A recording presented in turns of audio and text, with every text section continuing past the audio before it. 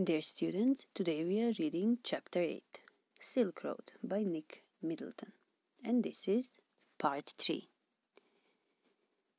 The author is traveling along the ancient trade route called Silk Road. He left a place called Ravu with a gifted long-sleeved sheepskin coat. Lamo, the lady who had provided him accommodation at Ravu, gave the author a gift of this long-sleeved sheepskin coat as they were going to Mount Kailash, where it would be very cold. The author left Ravu accompanied by Daniel and Setan. Daniel was an interpreter, and Setan was a guide and the owner of the car hired by the author for the journey. Setan knew a shortcut to reach the mountain. He said the journey would be smooth if there was no snow. As they passed by the hills, they could see some gazelles, wild ass, and some drogbas, some shepherds, nomads, looking after their herds. As they passed the drogba tents, their guard dogs, Tibetan mastiffs, chased their car for some distance. As they climbed, the turns became sharper and bumpier. The sudden and unexpected fall of snow blocked their way a number of times. After passing through the top of the pass, they went down to reach the small town of Hor on the shore of Lake Manasarova. The author describes Hor as a grim, miserable place without any vegetation. It only had a lot of accumulated rubbish, dust, and rocks.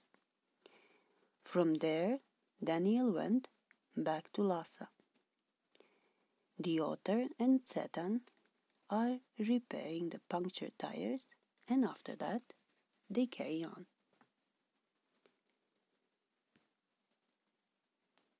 But I had to wait.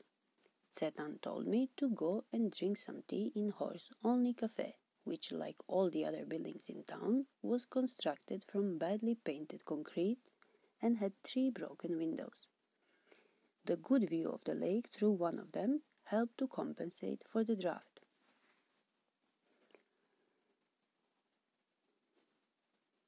The author is having some tea in Hor's only cafe. This cafe, like all the other buildings in town, is badly constructed. It is constructed from badly painted concrete and it has 3 broken windows. However, one of these windows has a good view. The good view of the lake through one of these windows helped to compensate for the draft, for the cool air, a current of cool air. I was served by a Chinese youth in military uniform who spread the grease around on my table with a filthy rag before bringing me a glass and a thermos of tea. To spread the grease around on my table, it means he cleaned the table with a filthy rag, with a dirty cloth. Then he brought a glass and a thermos of tea. Half an hour later, Setan relieved me from my solitary confinement and we drove past a lot more rocks and rubbish westwards out of town towards Mount Kailash. After half an hour, Setan joined him. He said he relieved me from my solitary confinement. He was alone there, so when Setan came, he gave him company. To relieve means to cause some difficulty to become less severe. Here it means Setan came and he was not alone anymore. He gave him company. After that, they continued. They drove past a lot more rocks and rubbish westwards out of town towards Mount Kailash.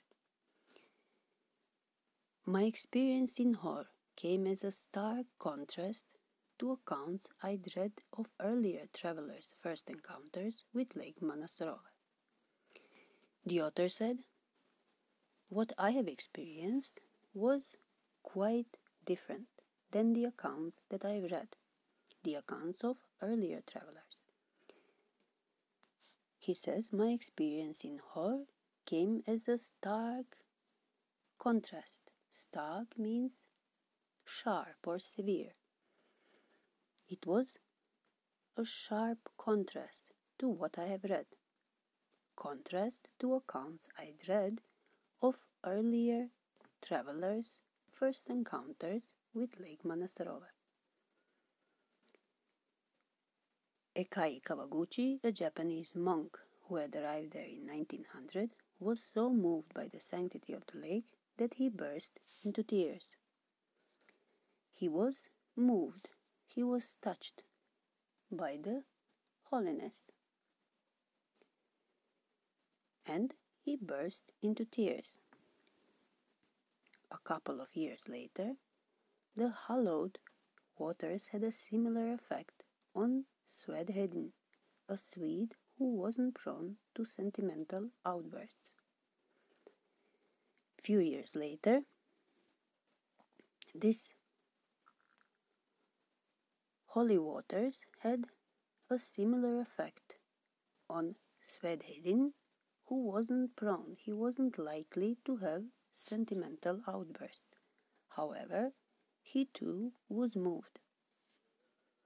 He wasn't prone means too he wasn't likely to have sentimental outbursts. Prone to means to be inclined. It was dark by the time we finally left again, and after 10:30 p.m. we drew up outside a guest house in Darchen for what turned out to be another troubled night. Kicking around in the open-air rubbish dump that passed for the town of Hor had set off my cold once more, though, if truth be told, it had never quite disappeared with my herbal tea. It was dark by the time they left again. After 10:30 p.m., it means it was dark, we drew up outside the guest house in Darchen for what turned out to be another troubled night. Kicking around. Kicking around means walking around or passing time aimlessly. In the open-air rubbish dump that passed for the town of Hor had set off my cold once more. He had called. Though, if truth be told, he says, though, honestly, it had never quite disappeared with my herbal tea. The herbal tea that he had in Hor's only cafe didn't help the cold. One of my nostrils was blocked again, and as I lay down to sleep, I wasn't convinced that the other would provide me with sufficient oxygen. My watch told me I was at 4,760 meters. It wasn't much higher than Ravu, and there I'd been gasping for oxygen several times every night. I'd grown accustomed to these nocturnal disturbances by now, but they still scared me. The author says he was suffering from cold. One of his nostrils was blocked again, and as he lay down to sleep, he wasn't convinced, he wasn't sure that the other nostril would provide him enough oxygen. They were at 4,760 meters. The author says it wasn't much higher than Ravu from where they left, and there in Ravu, he says, I've been gasping for oxygen several times every night. Gasping means catching breath. He was catching breath several times every night. I'd grown accustomed. I got used to these nocturnal disturbances. Nocturnal means happening at night. So he got used to these disturbances which happened in the night. However, he was still scared. They still scared me. Tired and hungry, I started breathing through my mouth. After a while, I switched to single nostril power, which seemed to be admitting enough oxygen, but just as I was drifting off, I woke up abruptly. He was tired and hungry, and since he couldn't breathe on both nostrils, he says I started breathing through my mouth. After some time, he switched to single nostril power, to single nostril breathing, which seemed it looked I'm getting enough oxygen, but just as I was drifting off, just as I was going to sleep, I woke up abruptly. He woke up suddenly. Something was wrong. My chest felt strangely heavy, and I sat up, a movement that cleared my nasal passages almost instantly and relieved the feeling in my chest. Curious, I thought. The otter is suffering from cold, he says. As I sat up, my nasal passages got cleared almost instantly, almost immediately. He felt relieved. I lay back down and tried again. Same result. I was on the point of disappearing into the land of Nod when something told me not to. To disappear into the land of Nod means to go to sleep. Going to fall asleep. He says, I was about to fall asleep when something told me not to.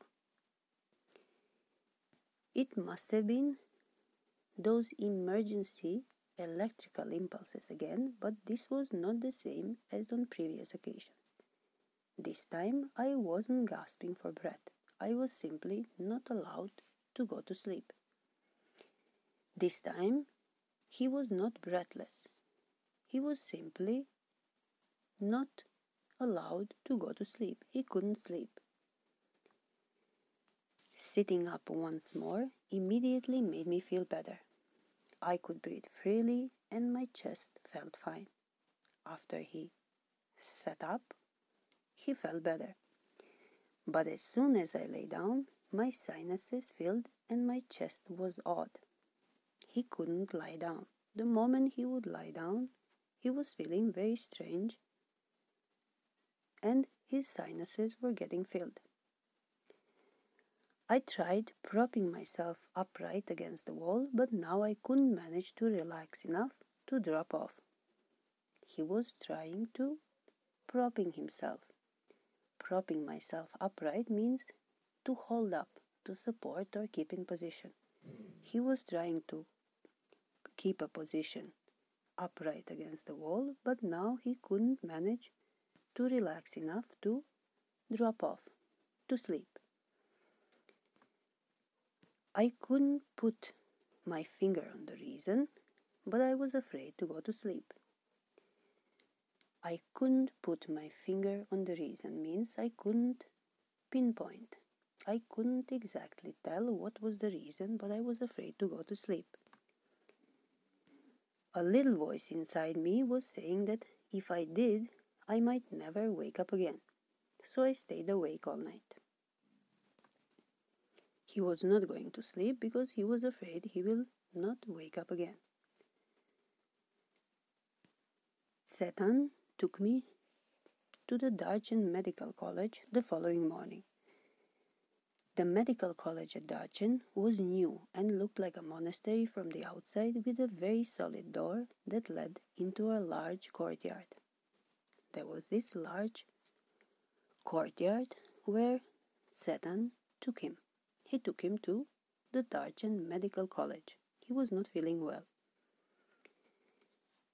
The medical college was new and it looked like a monastery from the outside.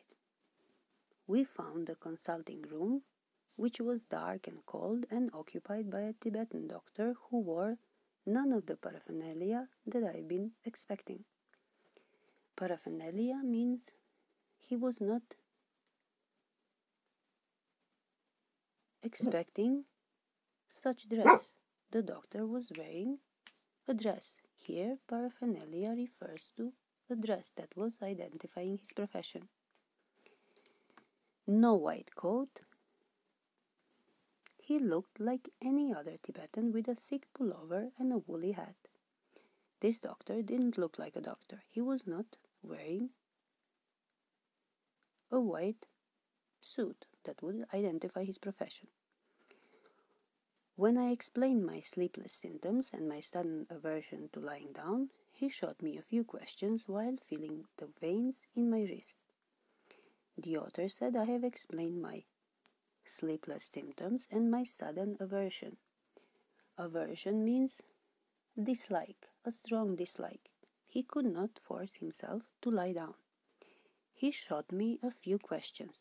He gave me a few questions. He asked me a few things while feeling the veins in my wrist. It's cold, he said finally through Tsetan. A cold and the effects of altitude. I'll give you something for it. I asked him if he thought I'd recover enough to be able to do the Kora. Oh yes, he said. You'll be fine. The author is having cold. After getting checked by the doctor tells him that it's the cold and the effects of altitude. And he's going to give him something.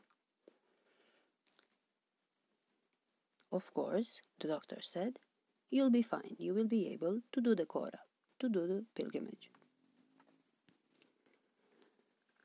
I walked out of the medical college, clutching a brown envelope stuffed with 15 screws of paper. Clutching means he was holding tight this brown envelope stuffed with 15 screws of paper. Screws of paper refers to small paper packets in which there was the medicine. I had a 5-day course of Tibetan medicine, which I started right away. I opened an after-breakfast package and found it contained a brown powder that I had to take with hot water. It tasted just like cinnamon. This was the medicine. This brown powder was a medicine, and he took it with hot water. This was an after-breakfast package. The contents of the lunchtime and bedtime packages were less obviously identifiable. He says these packages for lunchtime and bedtime, the medicine packages, were less obviously identifiable. You couldn't really tell what it is. Both contained small spherical brown pellets. Pellets refers to small, round, compressed mass of a substance. This is the medicine. They looked suspiciously like sheep dung, but of course I took them. This medicine was round, small and round. That night, after my first full day's course, I slept very soundly, like a log, not a dead man. To sleep like a log means to sleep soundly, to sleep tight. Once he saw that I was going to leave Tsetan after me to return to Lhasa. Once he saw that I was going to live, Tsetan left me to return to Lhasa. The author is saying, now Tsetan could see that I'm not going to die. He saw that I was going to live, so he left me to return to Lhasa. Tsetan also left. As a Buddhist, he told me he knew that it didn't really matter if I passed away, but he thought it would be bad for business. Darchen didn't look so horrible after a good night's sleep. It was still dusty, partially derelict, and punctuated by heaps of rubble and refuse, but the sun shone brilliantly in a clear blue sky, and the outlook across the plain to the south gave me a vision of the Himalayas, commanded by a huge snow-capped mountain, Gurla Mandata, with just a wisp of cloud suspended over its summit. The author said that The urchin looked quite okay after a good night's sleep. It was still dusty and partially derelict. Derelict means run down in a very poor condition as a result of disuse and neglect, and punctuated by heaps of rubble and refuse. Punctuated means it was dotted. There was a lot of rubble and refuse. Rubble is also some waste, such as rough fragments of stone, brick, concrete, and so on, especially after demolition of a building. However, the sun shone brilliantly in a clear blue sky, and the outlook across the plain to the south gave me a vision of the Himalayas, commanded by a huge snow-capped mountain, Gurla Mandata, with just a wisp of cloud suspended over its summit. He was looking at the mountain top, and he says, with just a wisp. Wisp means a small piece of something. There was a wisp of cloud suspended over its summit. It means the cloud was hanging there.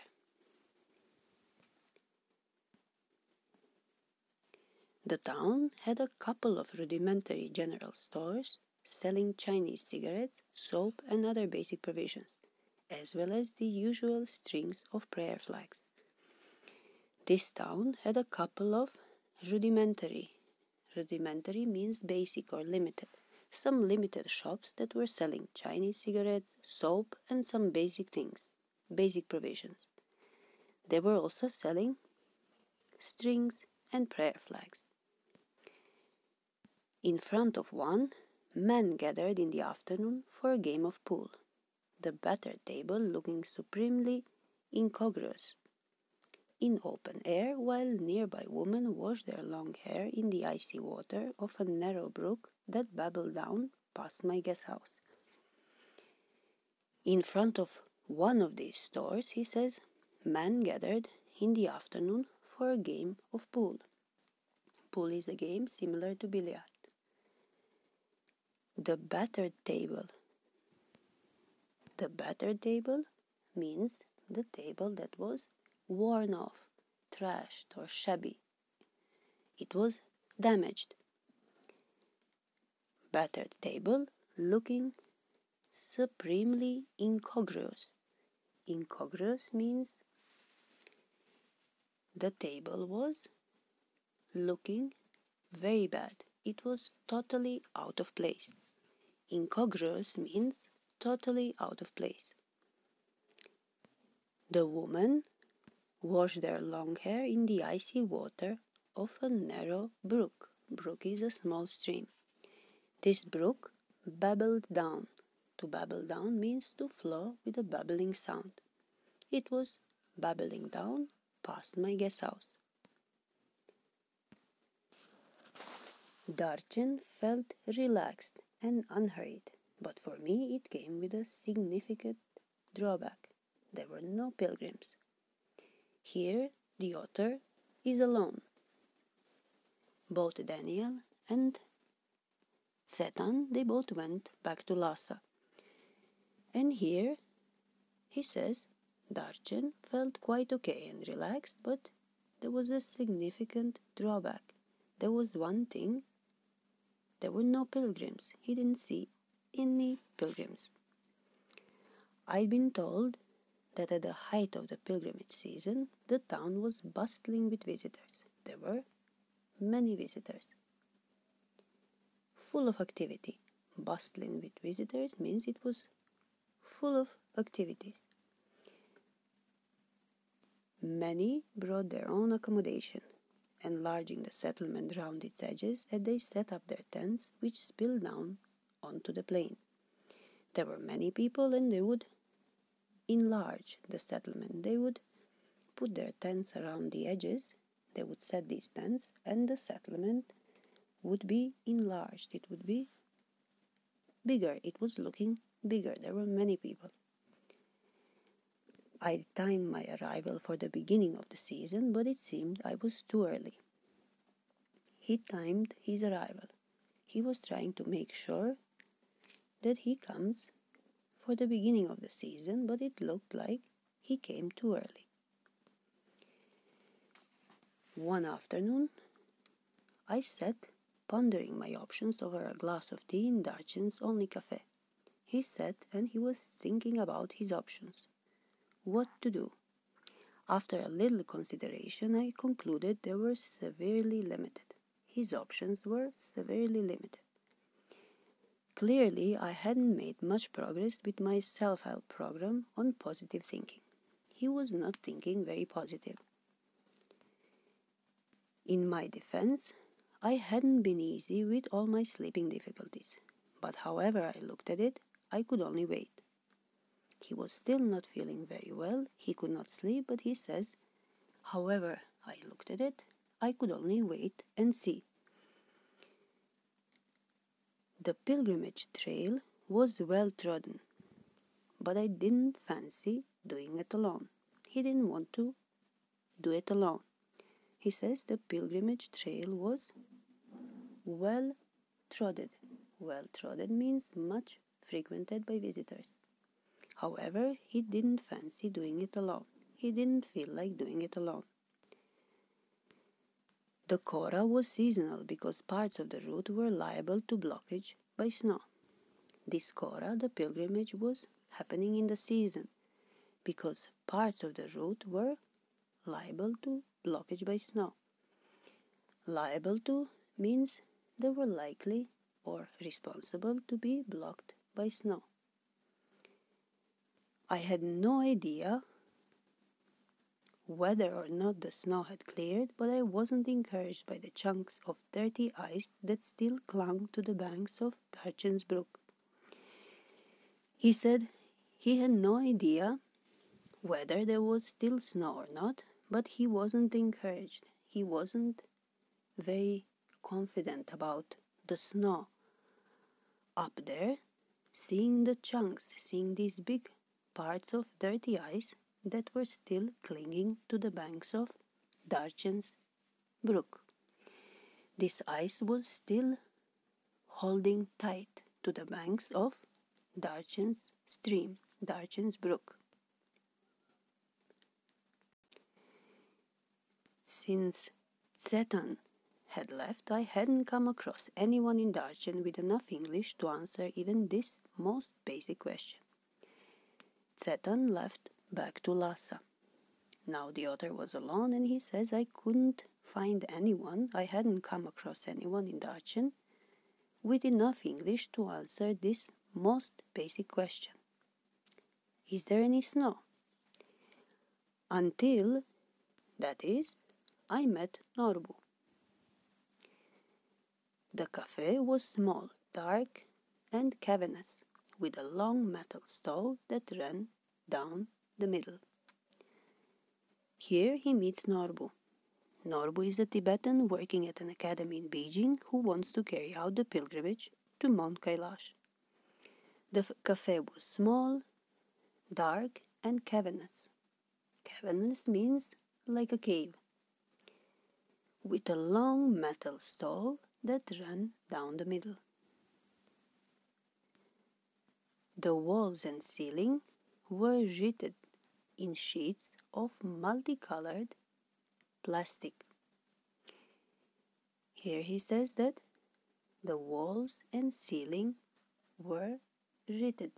It means covered. They were covered in sheets of multicolored plastic of the striped variety, broad blue, red and white, that is made into stout, voluminous shopping bags sold all over China and in many countries of Asia as well as Europe. Here he says that here the author is saying that this place was covered in plastic.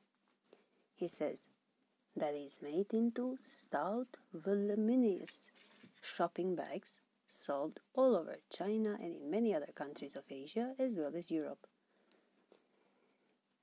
Stout means strong or plump. Voluminous means very loose or full, having much fabric. There was so many of these shopping bags, and he says they were sold all over the world. As such, plastic must rate as one of China's most successful exports along the Silk Road today.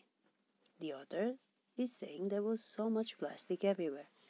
There were also dumps with a lot of plastic.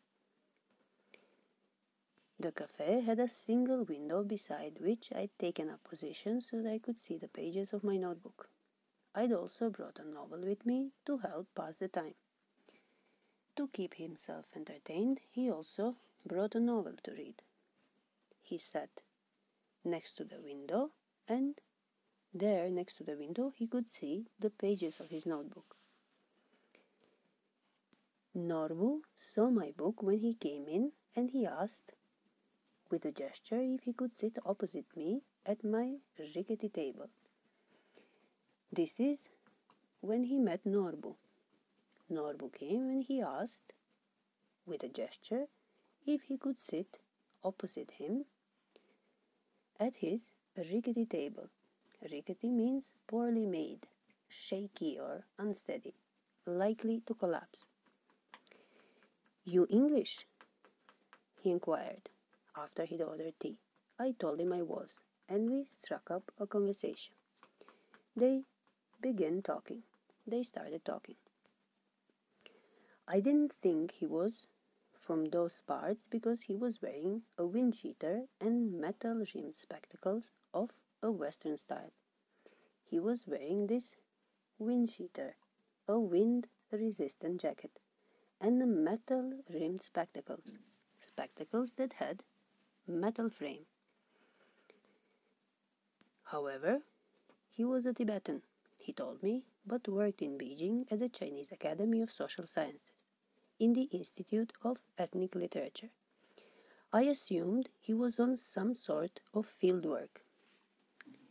The author said, I presumed he was on some sort of field work. Yes and no, he said. I have come to do the Korah, the pilgrimage. My heart jumped. Here the author's heart jumped. He was excited on hearing that he has come to do the Korah as well. Norbu had been writing academic papers about the Kailash Korah and its importance in various works of Buddhist literature for many years, he told me, but he had never actually done it himself. This is first time that Norbu is doing the Korah. When the time came for me to tell him what brought me to Darchen, his eyes lit up. We could be a team, he said excitedly. They were both excited to meet each other. Two academics who have escaped from the library. He says, we are two academics who have escaped from the library. It means we have removed ourselves from the academic work. Perhaps my positive thinking strategy was working after all. The author seems to be happy. He met Norbu, and Norbu is also doing Korah. My initial relief at meeting Norbu, who was also staying in the guest house, was tempered by the realization that he was almost as ill-equipped as I was for the pilgrimage. He says, my initial relief at meeting Norbu means he was happy to see Norbu, to meet him this time, because now he will have a company on his way to Mount Kailash. However, he says, he was also staying in the guest house.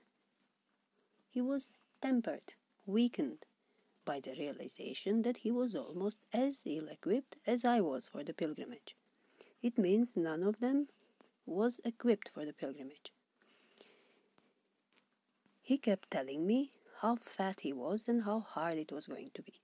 Very high up, he kept reminding me, so tiresome to walk. He wasn't really a practicing Buddhist, it transpired, but he had enthusiasm and he was, of course, Tibetan. The author said it was obvious. It means it looked like, it transpired. It became obvious that He wasn't really a practicing Buddhist, but he had enthusiasm, and of course he was Tibetan. Although I'd originally envisaged making the trek in the company of devout believers, on reflection I decided that perhaps Norbu would turn out to be the ideal companion. Earlier, the author said, I'd originally envisaged. Envisage means imagined. He earlier thought of making the trek in the company of devout believers. Devout means having strong religious feeling or commitment. He was thinking of going with some devout believers, but then when he thought about it, he decided that perhaps Norbu was better choice. He would be the ideal companion.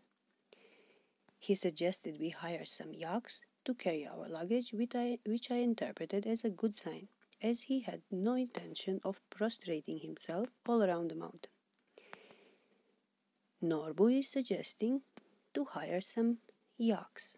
Yak is a Tibetan ox, to carry the luggage. This, the author says, I interpreted as a good sign, as he, Norbu, had no intention of prostrating himself all around the mountain. Prostrating means stretching and lying down with face down while doing kora.